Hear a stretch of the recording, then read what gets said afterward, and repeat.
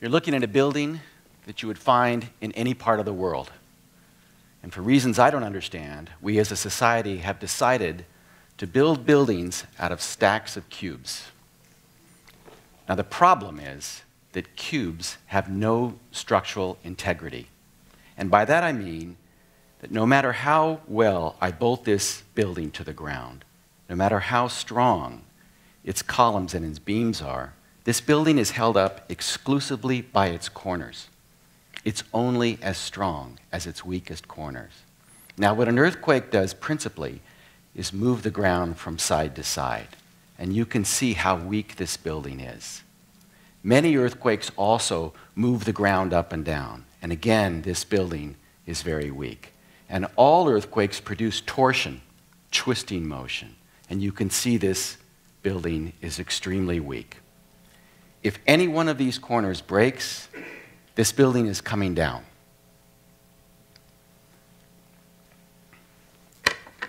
Now this is the exact same building, except all I've done is just snapped in these little triangular corner braces. Now look. Look. Look. This building is strong. This building is going to survive any earthquake.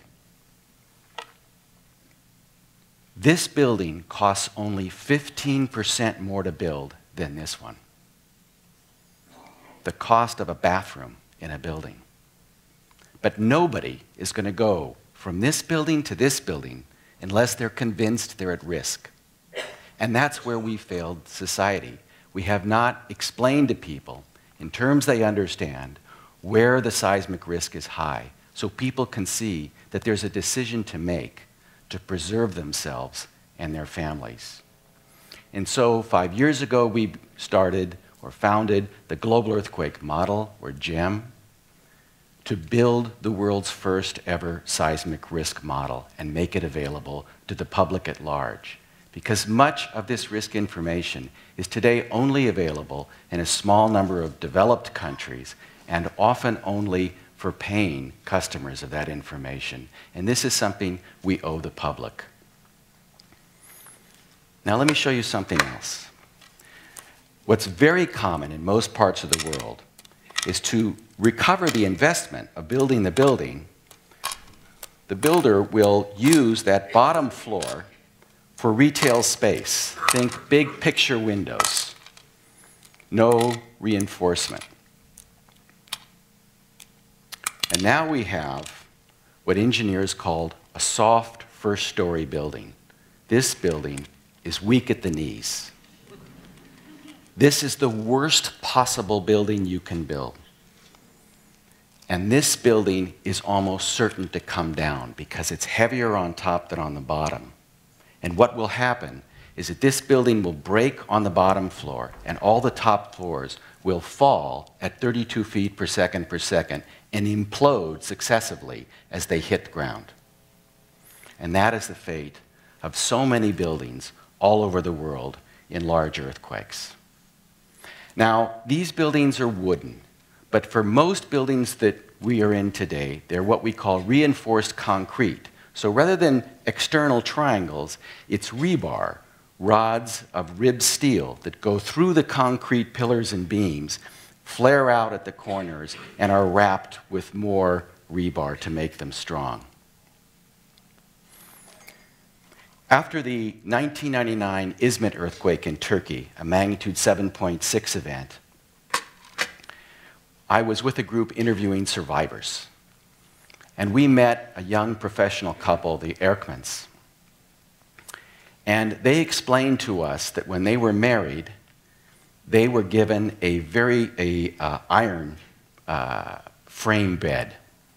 And when the earthquake struck, their 5-year-old son was in another room. They were on the second story of one of these soft first-story buildings. And all of the stories above them slammed down on the top of their bed, but were held by that iron bed. They couldn't move. They were completely pinned in about this amount of room. Mr. Erkman was eventually able to break open the floorboard, and he found a PVC tube, and he broke it off, and water came out. And they were able to have water for the 60 hours it took until they were rescued. Their son died, and afterwards, we went to the site of their building, and the nearly identical next-door building was partially standing. And I could see a giant crack in one of these corners. And I wanted to be able to get my arm in that crack to feel the rebar and to feel how much there was. So I was put on a hydraulic lift, and I stuck my arm in, and I pulled out a hunk of styrofoam. The world would be a safer place if concrete were translucent. So what's happened in the 13 or 14 years since that 1999 earthquake and today? We've seen almost 1 million earthquake deaths, a greatly accelerating toll. How could that be? 2 reasons. One, population is flowing into the world's megacities, cities with more than 1 million people. And in so doing, people are building at a higher density and poor quality buildings. And there are about 50 of these megacities astride the Earth's plate tectonic boundaries. And these cities are caught between the demographic and seismic forces. They are the targets of chance. Let me show you what I mean in terms of construction quality. This is a typical slum, high-density development. Notice the great corners. So we know what happens to buildings like this. These are buildings in Turkey where, incidentally, every building is basically a soft first story because of setback rules. You can only build out to a certain distance from the edge of your property, but it only applies to the first floor.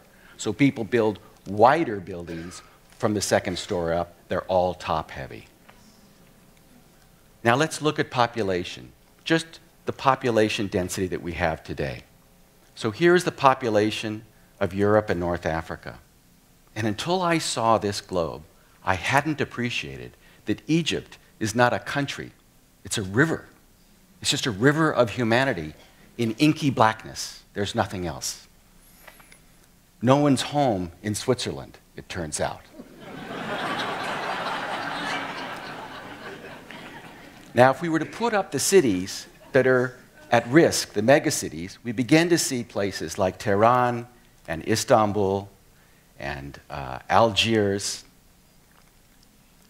And then there are plenty of other cities at lower risk. Now, what I want to do is swipe that away again, and I simply want to flip the globe over and show you population density on the other side of the globe. And here it is.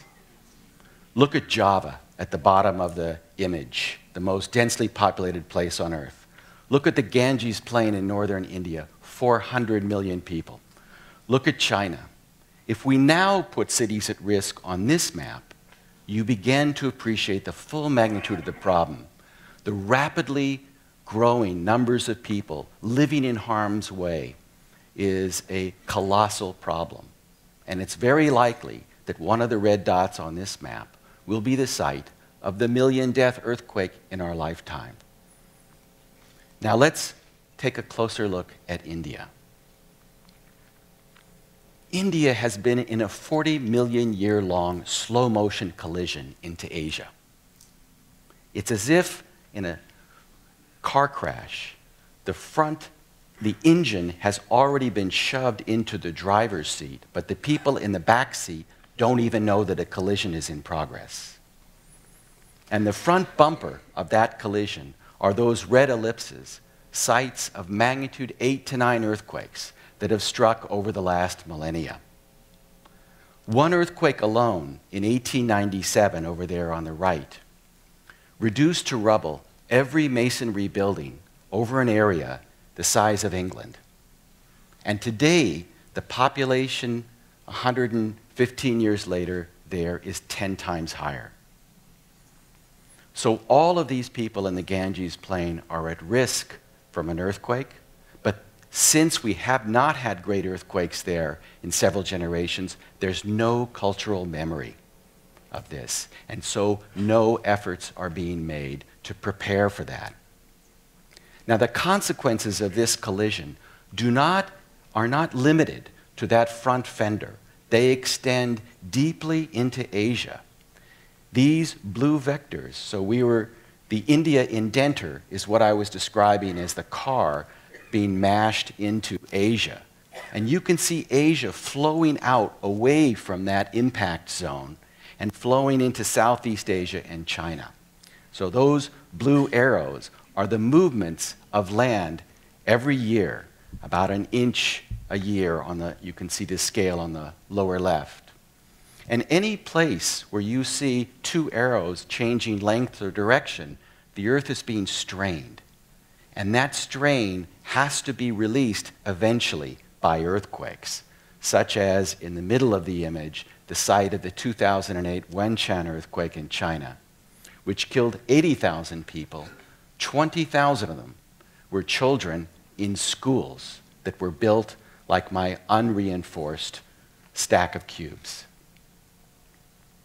So what we need to do to create a global model of earthquake hazards is to capture the straining that is released by earthquakes, to capture our last 100 years of instrumentally recorded earthquakes, those historical earthquakes that take us farther back, and to find the faults on which they occur. So these vectors are collected from around the world, 15,000 of them, that go into building this strain model of earthquakes. You can see the rectangle is where we were before, and you can also see now that we have these bright red bands of extremely high strain and yellow bands where also the strains are high. And most of these red bands, such as at Sumatra and Java and Taiwan and Japan, are what we call subduction zones. These are the places where the Earth's crust gets shoved underneath island arcs or continents and produces the greatest earthquakes that we know. So we've created a model of the world's subduction zones. There are 40,000 of them. And you can see that this was the site of last year's Tohoku earthquake in Japan, of the magnitude 9.2, 8.7, and 8.5 earthquakes in Sumatra, the 8.3 and 8.2 earthquakes in Tonga. So subduction zones are illuminated themselves by earthquakes. So here are the last 100 years of earthquakes, which we have relocated as part of the Global Earthquake Model Project. So you can see Sumatra and Java, the Philippines, bathed in earthquakes. You can also see the earthquakes extending northward from India and into Asia, associated with that blue arrows I showed you before. So relocating the world's earthquake was a huge task, but an important one, because from about 1900 to 1950, those original earthquakes were not located with computers. So doing this all over again with uniform tools gives us a much better sense of where these earthquakes took place. Let me give you an example in Taiwan. So an earthquake that was located well offshore the island of Taiwan that struck in 1909, when relocated using these computer techniques, turns out to lie beneath Taipei, Taiwan's capital city of 6 million people, topped by the 101-story Taipei 101 building, which the Taipei people call a stack of Chinese takeout cartons. Not only do we now see that the seismic risk is higher than we thought before these earthquakes were relocated, this city also, on the edge of this city, lies what we believe to be an active fault, a fault capable of producing a large earthquake. And truly, the most important target for any effort to make people aware of the earthquake hazards is to hunt down all of the active faults in urban areas. And I'm thinking of places like Bogota, 6 million people living next to an active fault. Until this work was done by the Global Earthquake Model, the Bogota fault was not recognized to be active, and now it is. Think of the 15 million people living next to an active fault in Tehran. This is a country with a very long, rich history, and that history is replete with huge, damaging earthquakes. And we know what happens when urban areas are juxtaposed to faults that move in large earthquakes, such as the Kashmir 2005 event. This is Balakot Hill. Every single building on that hill was destroyed in the earthquake. 1,600 people lost their lives right there. If we move to South America, we see a problem very similar to Asia. Again, the white is population in the area, and you can see the population is engulfed in earthquakes in all of northern South America. Now, Ecuador faces this risk considerably because its capital city, Quito, lives in the middle of this. And Ecuador, as a nation, joined the global earthquake model 2 years ago. Here is Quito. 1 million people, a mile high, living on top of what's believed to be an active fault. But what they did was, with the help of the global earthquake model, the Ecuadorian scientists and engineers built their first ever seismic hazard model. And you can see it here, and you can see that Quito lies in the highest hazard zone.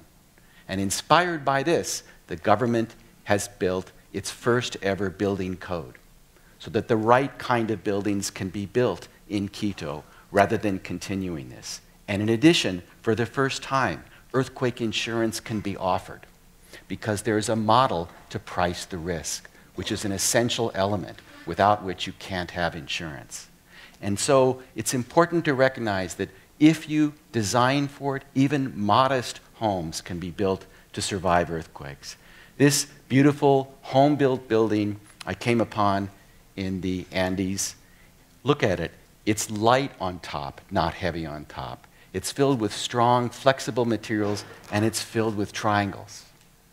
Earthquake-resistant buildings can actually be gorgeous. Here is one, also in the Andes, also triangles everywhere you look. One of the things that the global earthquake model is trying to do is to make sure that we teach our children the lessons of earthquake science and safety so that they can be the vanguard of our efforts to live in a safer world. So working together with Teachers Without Borders, the Earthquake Engineering Research Institution, and the US Geological Survey, where I work, we are creating a curriculum where teachers in the countries that you see there will learn how to teach seismic science and safety to 100,000 girls. Each of the schools will get a seismometer, both for teaching and to join them up into a network where we can record and the girls can record earthquakes. And 5,000 teachers will be trained, and together these girls will help start the discussion between civic authorities and the population. And they will be also surveying all the buildings first in their schools and then in the broader community to determine which buildings are seismically weak. We need to collect this information. 100,000 girls will create a survey of 1 million buildings. All of that will be in the public trust as a part of the Global Earthquake Models database. This image is one that I've always found arresting. You're looking at a man, aged 22 years old, about 22, and his arms are around a woman, aged about 19. She has her arms around a baby. You can see the skull, less than a year old. This family was crushed by their dwelling in 365 AD in the Roman port town of Kourion on Cyprus. Surely, 16 centuries after this family lost their lives, the Erckmans should not have suffered a similar fate. As so many others are, we must learn to build better in places where the risk is high. Thank you.